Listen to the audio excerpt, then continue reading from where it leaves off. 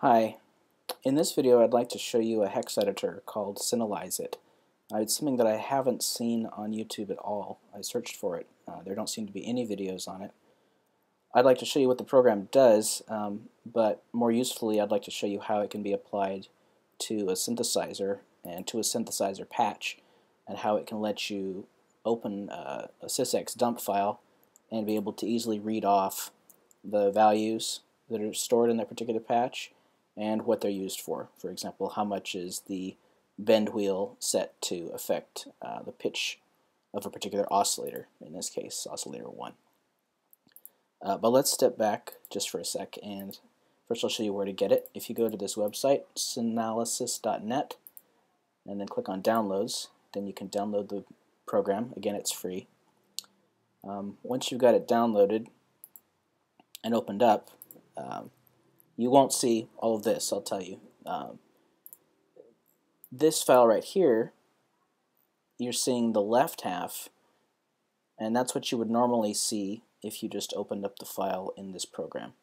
Let me just close this for a second. I can show you what it looks like.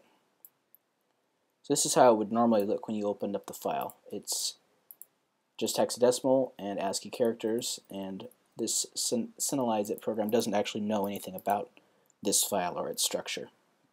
So there's no magic going on here in terms of the program itself. But then you have separate files called grammar files, and this is something that I've made myself for this particular type of file.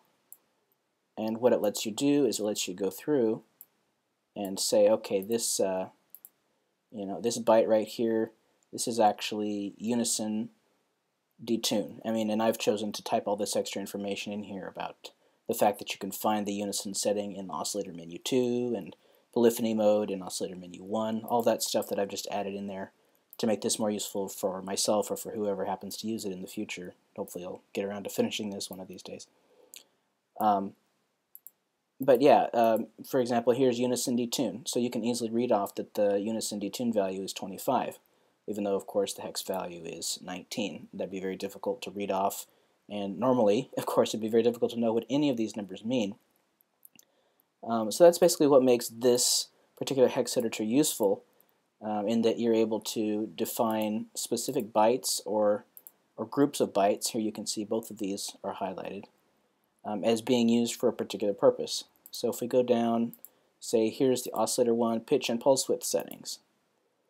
Alright, again, when I select this on the left side, you can see this whole group has been selected, and then within that group, now it's going to step through 1, 2, 3, 4, 5, 6, 7, 8 bytes, 2, 3, 4, 5, 6, 7, 8 bytes that are within that particular group that happens to apply to oscillator 1 settings. So for example, here's how much the modulation envelope is going to affect the pitch modulation depth. And in this case, I've also put that this particular knob is in the oscillator section and that it's called mod envelope depth. If you look over on the right side, you'll see two sets of numbers for a lot of these. The reason for that is that in synthesizers, and in this particular synthesizer, a lot of times there's what's called a zero-centered value, which means that the value actually goes from negative, I believe, 63 to positive 64, or something like that, negative 64 to positive 63, I don't remember which it is. But either way, the second value is the actual real value that is stored in the byte. But the first value is what I've set up, which I'll show you how to do in a few minutes, to interpret this value. So here I've put, if it's a 66, I've said, okay, interpret that as being +2, because that's how the synthesizer displays it on the screen. So to me, this is the most meaningful way to represent it. So basically, for most of these, you can just ignore the right value and pay attention to the left value. That'll be the one that is most meaningful for you. So I could go through more specifics of what this particular patch does, but the specifics of this grammar file, the specifics of this grammar file really aren't as important. What I will do, though, is I'll show you how some of these are set up. So let's take a simple one, for example. And by simple, I mean not a, if you watch the MediaQuest videos, you would have heard the term packed parameter, where more than one value is being stored within a single byte. Let's look at one that's not a packed parameter first, and then we'll look at the packed parameter one. So here's a normal one. You actually have to make the changes in the grammar file itself. So again, here's the grammar file. I'm looking at the unison detune setting. Okay, and so this is it's just set as it is. When you first created it, it's the default settings, and it's very simple to make. So I could just add a random one in here, some byte. I would just right-click on the byte I wanted to label, put insert. In this case, it's just a single byte, so I'm just going to say number. I'm going to give it a name, test byte. Okay, and then over here you'll see that test byte has been added, and that right now it's just an 8. It's just 8 bits that I want to define. If I wanted to make it 16 bits, you'll notice it changes to 2 bytes wide, etc. Okay. So, but anyway, by default, as you can see, you can just leave it like that, and that'll read out the value. In this case, it's 66. That'll read out the value directly for you. By the way, if you want this value here to display in a different way, you can have it display in hexadecimal, or you can have it display in octal if that's useful for you for some reason. In my case, most of these values have been decimal. Okay, so that's how you set up a single byte and add it to a grammar file. Now, if you want to add something that's, say, one of these packed parameters, that's just slightly more interesting. So let's check it out and see what it looks like up here. By default, it's the same, and the way that you originally defined it is the same, but you probably want to label it with whatever parameters are actually stored inside of it, just for your own reference. So here we have unison, polyphony mode, and filter slope. Those are the 3 values that are stored in here. And if I open up my KS4 manual, you may recognize this from some of the other videos. Then if I go down to my sysx messages section, I can see that unison, which is right here, unison voice type filter type says C packed parameter 2. So back up we go to the packed parameters section. Here's packed parameter 2. Alright, so within this particular byte, it shows me that bits 0 to 2, that's the rightmost 3 bits, are being used for the number of voices, where 0 is off, all the way up to 8, where 7 means 8 voices. Bits 3 and 4 are being used to define the polyphony mode, so 4 options for those. Mono, auto-glide, poly, and poly with the same note voice stealing. And then finally the 5th bit, which is the 6th bit over, defines a filter type, so it's just a 0 or 1 value. So the way those get interpreted in here, or the way those get defined in here, is through the use of masks. So I'm going to press edit, but normally you press plus to add a new one. Press edit. So you name the mask. This right here is the name that just appears in this list only. That's the only place you'll see this particular name. Now here's where you set your mask. So over here back in the manual it said that the rightmost 3 bits are used for the unison mode. So in this case our mask is going to be 111. This program actually adds in the extra 0 on the left side just to make it a complete byte, but all we need is 111. And then down below, this is where we get to set how each of the values stored in this particular section of this byte get represented here in the interface. So the reason this says unison off is because I've got unison off here using the plus button. You can add or subtract these, to remove them I mean. I've got unison off being the value of 0. So because in the rightmost 3 bytes of this particular, because in the rightmost 3 bits of this particular byte it's 0, 0, 0, 0, this value is 0 and therefore unison off is showing. Okay, so if this were, say, 111 in terms of the actual value, then that would mean it was 7, which means that unison 8 voices would show up right here. Alright, let's look at another one of them.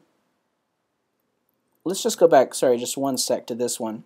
So you notice that these are easy, right? 0, 1, 2, 3, 4, 5, 6, 7. They're the direct values because they're on the rightmost side of the binary number.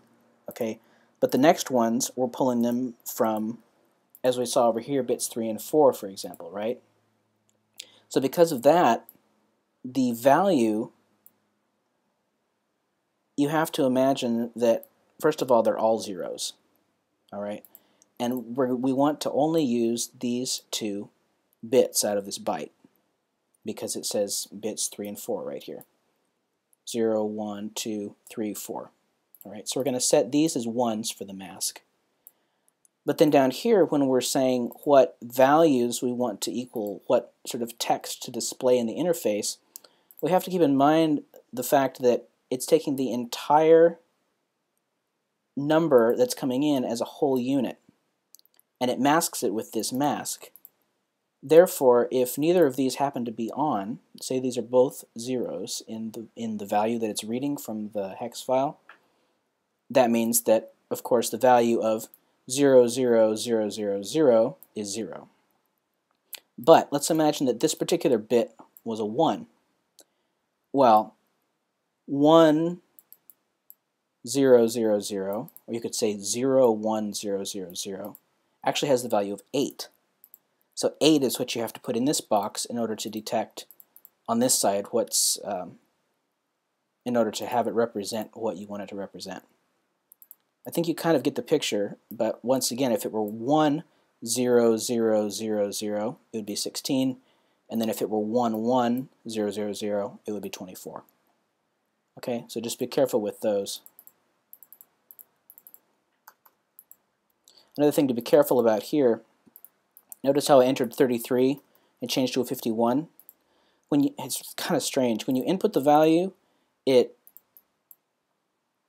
takes it in as hexadecimal, but then it converts it to decimal. So what I mean by that is if you wanted to put back in 24, you'd actually have to put in this value in hexadecimal into this box, and then it would change to a 24 automatically for you. So in that case, 0001 is just 1, 1000.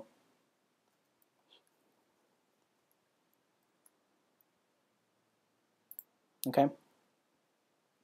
So that's something to watch out for, because at first I was thinking, why doesn't it come out with the right values? It's because it kept changing the values on me like that. Okay?